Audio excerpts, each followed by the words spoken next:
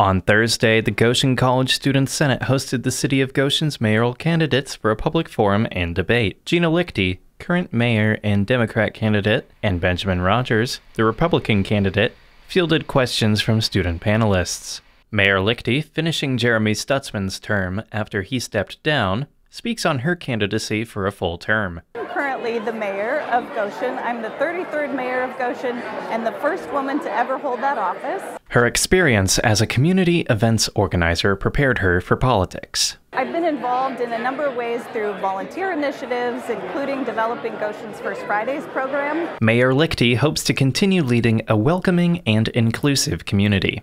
And as we are able to educate and integrate people into our community, we stand the greatest chance of continuing to be a thriving and vibrant community well into the future. Challenger Benjamin Rogers carefully considered his decision to run. And people began asking me, well, will you take a look at it?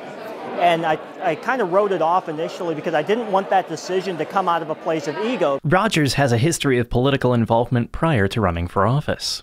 So I managed some campaigns, served on some campaign committees. I've kind of chosen to almost relegate myself to the background because I feel like that's where you can make a lot of the difference. Rogers offers a similar vision to Leichty with hopes for diversity and growth. If we don't have that openness and we don't have that business-friendly and people-friendly environment, our city will stagnate. Both candidates emphasized the importance of collaboration, signaling a willingness to reach across the aisle. You're going to have to be collaborative and you're going to have to work with everybody and not just retreat back into your own hole.